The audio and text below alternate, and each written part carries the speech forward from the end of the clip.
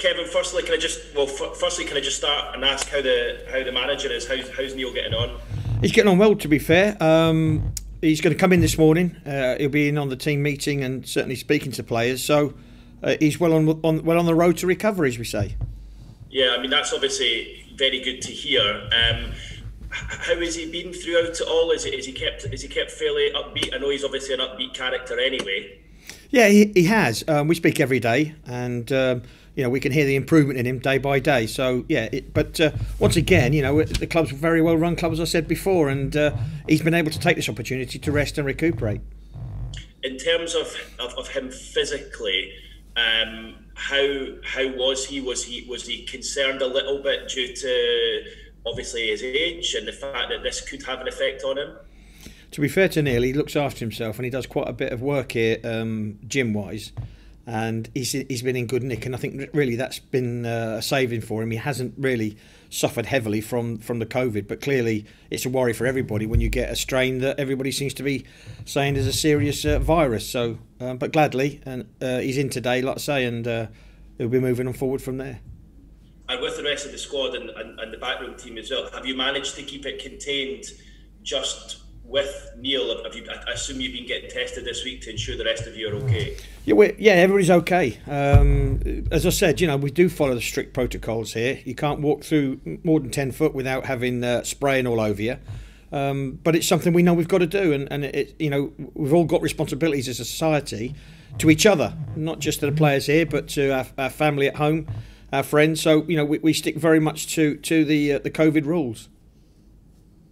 Have you missed him? If I'm being honest, yes, of course we have. Look, he's as you say, he's a bubbly character. He keeps you on your toes, and when you've got one of your own who's not well, he's part of our team, and we want everybody as fit and as well as we can. And as I say, gladly he'll be back today, and we'll move forward from there. And I suppose it shows you just anyone can be affected by this. Obviously, throughout the leagues, we've seen a number of players contract it, test positive, but I think it hit a lot of people hard when it was Neil that got it, the manager of the football club. So it just shows you that anyone can get this and anyone's in danger. Well, not that you want to be used as an example for anything really, but this is an example that it can strike anywhere, anytime, any place, and we've seen that certainly down at West Ham and Leyton Orient. Look, there's a definite upturn in this virus, and my daughter is an senior A&E nurse, and she's dealing with COVID, and she tells me it's a definite upturn. So we've just got to be aware, everybody, and stick to the rules and social distancing, sticking to washing hands and space. And if we all do that, we're helping each other. But sometimes a larger than life person like Neil Warnock gets it, then you understand that anybody can get it. Yeah, and that must be for you, Kevin. That must be reassuring that your daughter's got that sort of knowledge.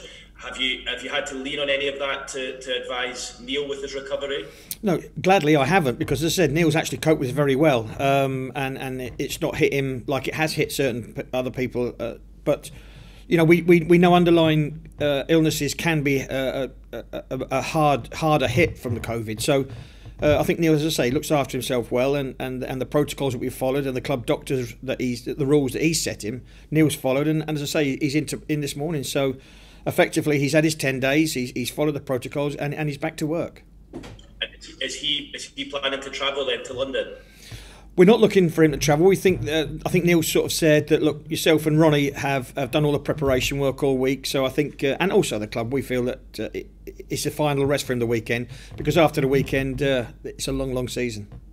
Yeah, I get that. And obviously you said a moment ago that you have missed him, but just on a lighter side of things, do you know how he's been keeping himself busy for the last 10 days or so? Well, believe it or not, on a fitness bike. So he's been doing his exercises, but he's been stuck in the house. I think that's his biggest frustration. He walked down the length of the garden a couple of times the other day, so a circuit of the garden as much as he can do. So that's why he had a cycle brought in, and he's looking after himself, as I say, the best he can. That's really good to hear. Just on the match itself, Kevin, I mean, I guess it was a fairly positive result last week. It's been a really, really difficult start to the season with the 2 matches that you've had. Do you feel that the result last week gives you something to build on? Can you go down to QPR and get something and add on and kind of get the momentum building? Well, I think both games we could have had something from, and you're quite right. It was a particularly tough start when you look at the squads that they could do. I think it was 50 million on the bench on Bournemouth on Saturday. And we've shaded possession, shots, everything else in the games, both of them. So from that point of view, we've got to build on those performances. And a precursor to getting good results is performances. If you haven't got a performance and you can't get a performance, then you're just gambling on getting a result every now and again. So at this moment in time, the lads have, throughout the pre-season, have been looking positive and been getting some good results. So we want to make sure we go down to what is a very well organised QPR side. There was a bit of flair in the lads of Chair and Samuelson, a good blend up top with Dickie, who gives them that little bit of physical presence and aerial if they want to go that way.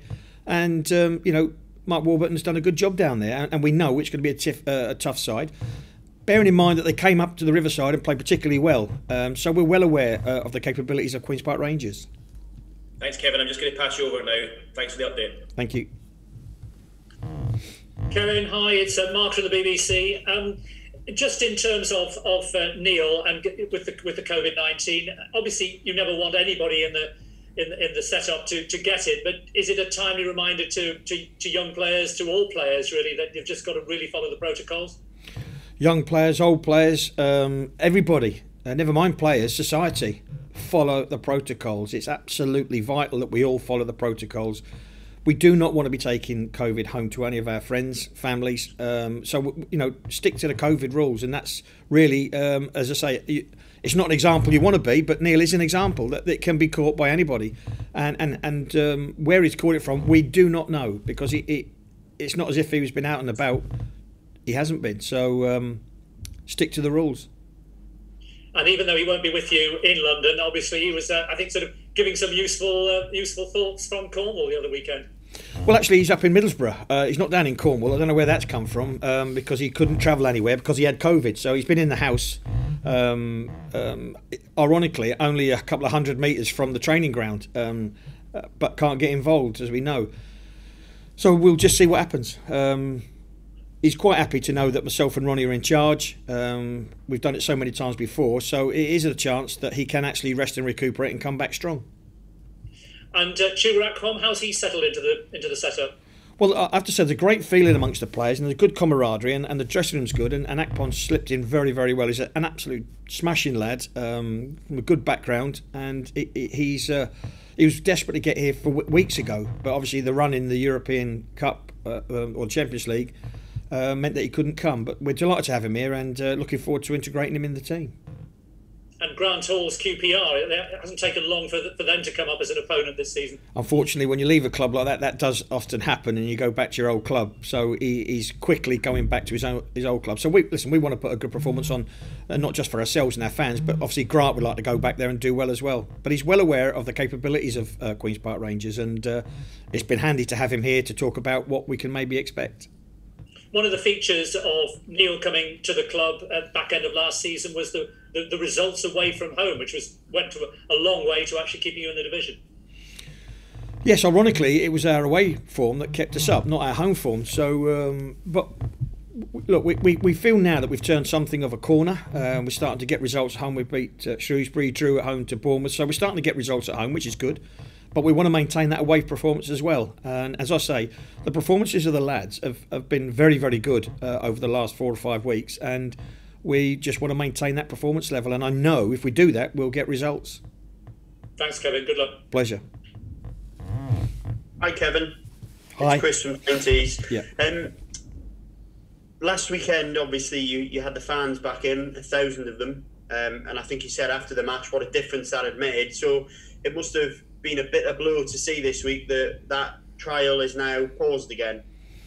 I have to say we're bitterly disappointed that it's there, been denied. It was a tremendous success, very well run. All the feedback from the fans and everything else was absolutely positive, and we're disappointed that the government have just jumped on it too quickly. For me, I thought it was a very well run experiment, and we're hoping that they will look at it and review the situation, because it was a definite improvement. around the atmosphere of the game. I think that it added to the quality of the game, the intensity of the players, and nothing more that, how can business run with no income?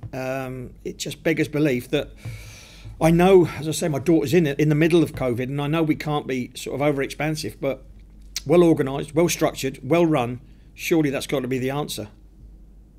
Absolutely, because as you say, it has a direct impact on the business side of the football club, and without the business side, the club just doesn't run.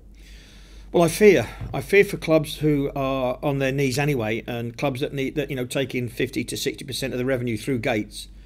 We talk about the National League. I mean, they're now not going to kick off. Listen, it's going to disrupt the FA Cup, everything else. I know people will say, look, it's only sport and we're dealing with a major virus, but I just think that surely in the last 6 months, we as a society have learnt a lot about COVID and how to deal with COVID. And we do know that following good protocols drastically reduced the chance of catching COVID. And I thought when you saw that last week, the organisation at the Borough last week was absolutely phenomenal.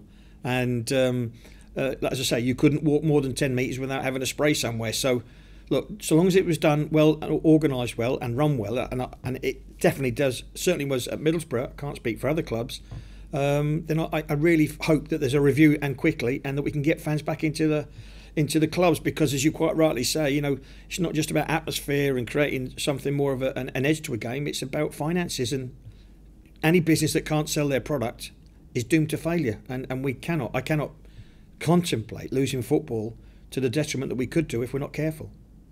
It's interesting that you talk about the finances. I mean, there's a lot being made of the fact that the AFL are kind of looking up at the Premier League and sort of wondering whether some of the riches up there should be cascaded down.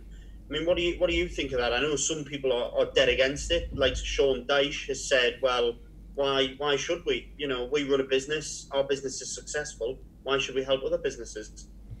Yeah, I mean, I think Sean would be the first one to admit away from that Sean came from lower level as well. So he knows important how for Sean to get the opportunity at Burnley in the Premier League, they've got to be a lower league sort of system. And we talk about a pyramid.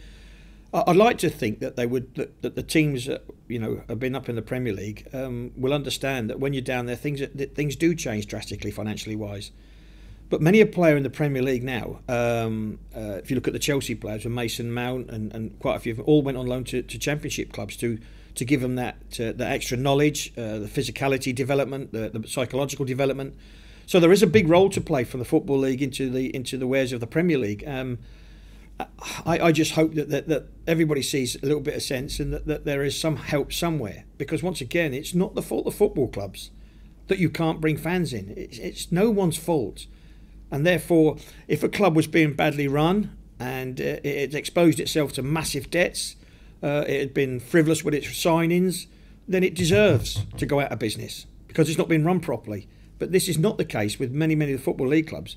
This is a COVID-19 that no one expected to come along and create the devastation that it has.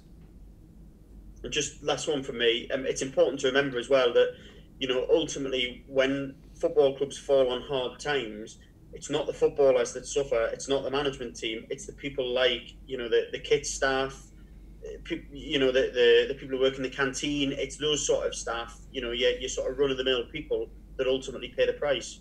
Yes, I mean, I experienced this at Leeds United when we came out of the Premier League and 127 people lost their jobs. They've been at the club 20, 30 years. And but I also read an article this week which I think which is very true. Many a football club helps the psychological development and people.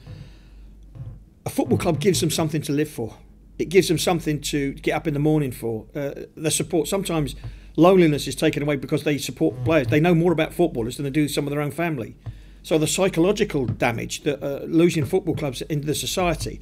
A great article on Accrington Stanley. They do so many things in the football community that if they went away, it devastates. Old people who get food delivered from the club have nothing to do with football, but they rely on a club to do that. And that's what the capability of a club is. The club is the hub of the society.